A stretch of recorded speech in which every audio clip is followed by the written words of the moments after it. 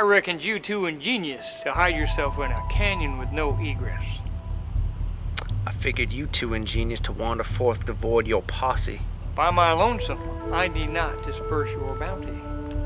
Furthermore, your draw is in one of promptitude. As long as it's more expeditious than yours, I see that of little consequence. That's grandiose boasting for someone in need of a cobbler. How many bullets do you even possess? One?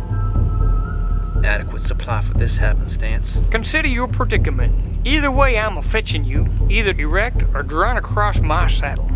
Inasmuch I'd be partial towards your ambulation, I would be loath to drag your corpse from this canyon. It's a morbid conception. Because I anticipate leaving your corpse in this gorge. Consummate with the Constable.